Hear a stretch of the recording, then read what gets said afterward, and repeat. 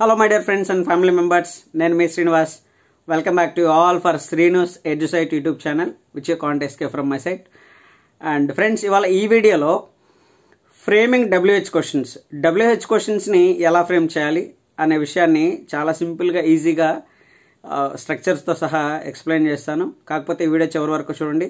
మీకు ఏమైనా డౌట్స్ ఉంటే కామెంట్స్ రూపంలో తెలపండి, నేను తప్పకుండా రిప్లై అయితే ఇస్తాను friends. And me grammar problems కన్నిటికీ ఏకైక సొల్యూషన్ అండ్ అలాగే ఏకైక సైట్ మా ఈ శ్రీనుస్ EduSite. మరి ఎందుకంటే ఆలస్యం, వెంటనే సబ్స్క్రైబ్ చేసుకొని పక్కనే ఉన్న బెల్ ఐకాన్ పై క్లిక్ చేశారంటే నేను చేసే ప్రతి గ్రామర్ వీడియో మీకు వెంటనే నోటిఫికేషన్ రూపంలో వచ్చేస్తుంది. మరి ఆలోచన చేయకుండా టాపిక్లోకి వెళ్ళిపోదాం. Let's get in to the topic. Framing WH questions, Sreenu's EduSite. Framing WH questions to get underlined part as answers. And ఈ టాపిక్ని ఫ్రమ్ రీడింగ్ ఏ లెసన్లో నుంచి ఇస్తారు. అండ్ మనకున్న రీడింగ్స్ అన్నిటిలో ఏ లెసన్లో నుంచి ఏదో ఒక ప్యాసేజ్ని పిక్ చేసుకొని ఆ ప్యాసేజ్లో ఆన్సర్స్ని అండర్లైన్ చేస్తారు, 5 ఆన్సర్స్ని. ఆ ఆన్సర్స్ రావాలి అంటే ఎలాంటి టైప్ ఆఫ్ క్వశ్చన్స్ చేయాలి అనేదే ఈ WH questions topic friends. And దీనికైతే చాయిస్ ఉంది, ఇన్ఫర్మేషన్ ట్రాన్స్ఫర్. ఏదైనా డయాగ్రామ్ ఇచ్చి పారాగ్రాఫ్లో కన్వర్ట్ చేయమంటాడు. మేబీ దానికి కట్ ఆఫ్ ఉండొచ్చు, అండ్ 10కి ఎన్ని వేస్తారో మనకు తెలియదు. అండ్ ఒక్కొక్కసారి 8 రావచ్చు, 9 రావచ్చు. అండ్ అట్మోస్ట్ ప్రెజెంటేషన్, గ్రామటికల్ మిస్టేక్స్ని బట్టి. కానీ WH క్వశ్చన్స్ చూస్ చేసుకొని కరెక్ట్గా రాశారు అంటే 5 to 10 marks out of marks వస్తుంది. సో అదే ఆ 10 మార్క్స్ మనకి 92 అంటే 92 అబోవ్ 10 పాయింట్స్ తెచ్చుకోవడానికి యూజ్ అవుతుంది. సో కాబట్టి మోస్ట్లీ ఇది చాలా జాగ్రత్తగా నేర్చుకొని మనం రాసామంటే ఈజీగా వస్తున్నాయి మార్క్స్. ఇవాళ ఈ వీడియోలో ఓన్లీ బేసిక్స్ నేర్చుకుందాం. WH క్వశ్చన్స్ చేయాలి అంటే ఏంటి ఆ బేసిక్స్, ఈ వీడియోలో బేసిక్స్ నేర్చుకుందాము. తర్వాత నెక్స్ట్ వీడియోలో నుంచి మనం ఎగ్జాంపుల్స్లోకి వెళ్ళిపోదాం. అండ్ మనకి ఎగ్జాంపుల్ అయితే ఇలాగ ఒక పారాగ్రాఫ్ ఇస్తాడు, అది రీడింగ్ ఏలో నుంచి. సో 5 క్వశ్చన్స్ ఉంటుంది, ఆ 5 2s are 10 marks. Simple golden rules to frame WH questions. ఏంటి సింపుల్ గోల్డెన్ రూల్స్, ఆ బేసిక్ రూల్స్ ఏంటి? Identify the part which is not underlined. Underline చేయకుండా ఉండే పార్ట్ మనకి చాలా చాలా ఇంపార్టెంట్. అండర్లైన్ చేసిన పార్ట్తో మనకు సంబంధం లేదు. అండ్ అండర్లైన్ చేయకుండా ఉన్న పార్ట్ ఏదైతే ఉంటుందో దాన్ని ఫస్ట్ ఐడెంటిఫై చేయాలి. Next, identify the helping verb after are before the underlined part. Second మనం చేయాల్సిన డ్యూటీ ఏంటి అంటే అండర్లైన్ చేసిన ముందు సెంటెన్స్లో కానీ తర్వాత సెంటెన్స్లో కానీ ఏదో ఒక హెల్పింగ్ వర్బ్ అయితే ఉంటుంది, ఆ హెల్పింగ్ వర్బ్ని ఐడెంటిఫై చేయాలి. ఒకవేళ హెల్పింగ్ వర్బ్స్ లేకపోతే మెయిన్ వర్బ్ మీద డిపెండ్ అవ్వాలి. Based on the main verb మనం డూ, డస్, డిడ్ని తీసుకోవాల్సి ఉంటుంది. అది నెక్స్ట్ వీడియోలో చూద్దాము. అండ్ హెల్పింగ్ వర్బ్స్ని ఐడెంటిఫై చేయాలంటే హెల్పింగ్ వర్బ్స్ గురించి తెలుసుకోవాలి కదా ఫ్రెండ్స్. అండ్ చూద్దాం ఏంటా helping verbs.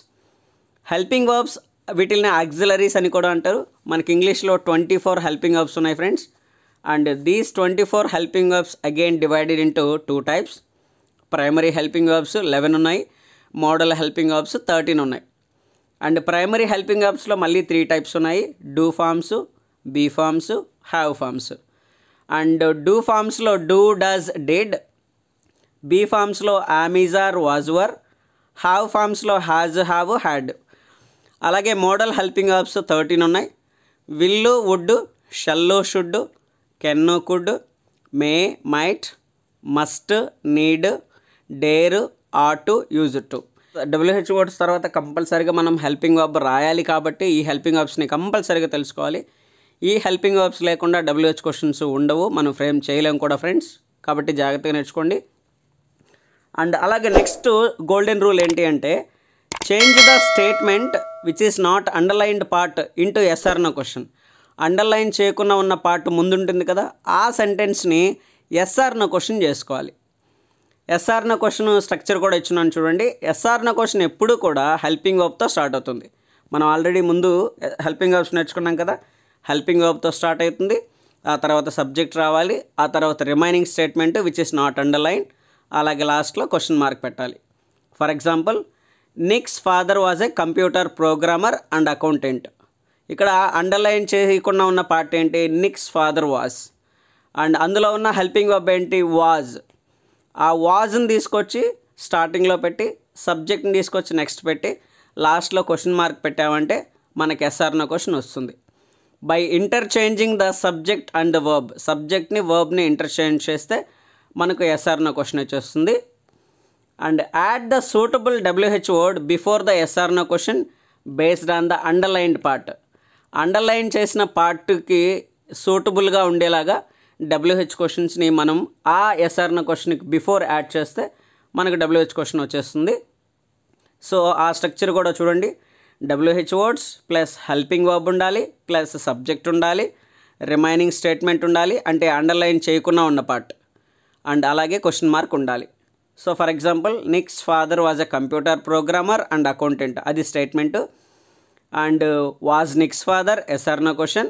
What was నిక్స్ father, A computer programmer and accountant అనేది ప్రొఫెషన్ కాబట్టి సో వాట్తోనే స్టార్ట్ అవుతుంది. What was నిక్స్ father. ఇక్కడ WH వర్డ్ పక్కన కంపల్సరీగా హెల్పింగ్ వర్బ్ ఉండేలాగా చూసుకోవాలి. సో హెల్పింగ్ వర్బ్స్ చాలా important friends. Step 1, నిక్స్ father was a computer programmer and accountant. So దానికి ముందున్న పార్ట్లో హెల్పింగ్ వర్బ్ ఐడెంటిఫై చేయాలి, అది was. Step 3, was నిక్స్ father yes are no question చేయాలి.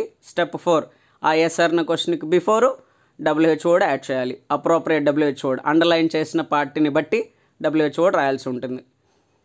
What was నిక్స్ father.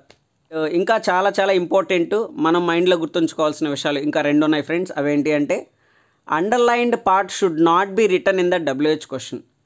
అండర్లైన్ చేసిన పార్ట్లో ఏ ఒక్క వర్డ్ కూడా క్వశ్చన్లో రాయకూడదు.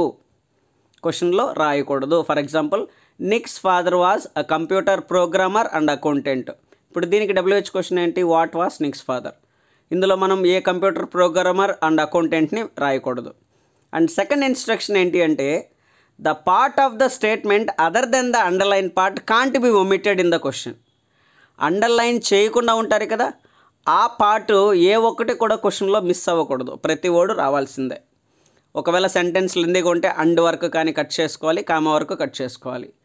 సో అండర్లైన్ చేయకుండా ఉన్న పార్ట్లో ఉన్న ప్రతి వర్డ్ కూడా క్వశ్చన్లో ఉండాల్సి ఉంటుంది. ఈ 2 విషయాల్ని పరిగణలోకి తీసుకొని మనం WH క్వశ్చన్స్ని ఫ్రేమ్ చేయాల్సి ఉంటుంది. What was నిక్స్ father. So underline చేయకుండా ఉన్న పార్ట్లో ప్రతి వర్డ్ ఉంది, నిక్స్ ఫాదర్, వాజ్ ఉంది, వాట్ వాజ్ నిక్స్ ఫాదర్. సో ఇది ఫ్రెండ్స్ WH క్వశ్చన్స్ ఫ్రేమింగ్. ఇవి జస్ట్ బేసిక్స్ మాత్రమే. మన నెక్స్ట్ వీడియోలో WH వర్డ్స్ ఏంటి, వాటి యొక్క ఫంక్షన్స్ ఏంటి అనేది టెక్స్చువల్ ఎగ్జాంపుల్స్తో సహా వివరించడం జరుగుతుంది. So let us wait for tomorrow's video. Friends, ఈ వీడియో మీకు నిజంగా నచ్చినట్లయితే ఒక లైక్ కొట్టండి, అలాగే మీ ఫ్రెండ్స్కి షేర్ చేయండి. మీ ఒక లైక్ అండ్ షేర్ నిజంగా నాకు చాలా ఎనర్జీ అండ్ మోటివేషన్ ఇస్తుంది. తద్వారా మీకు ఉపయోగపడే మరిన్ని వీడియోస్ మేము ముందుకు తీసుకురావడానికి ప్రయత్నిస్తాను. అప్పటి వరకు సెలవు మరి. This is Srinivas signing off. See you next video. Stay tuned to our channel for more interesting grammar updates. Thanks for watching.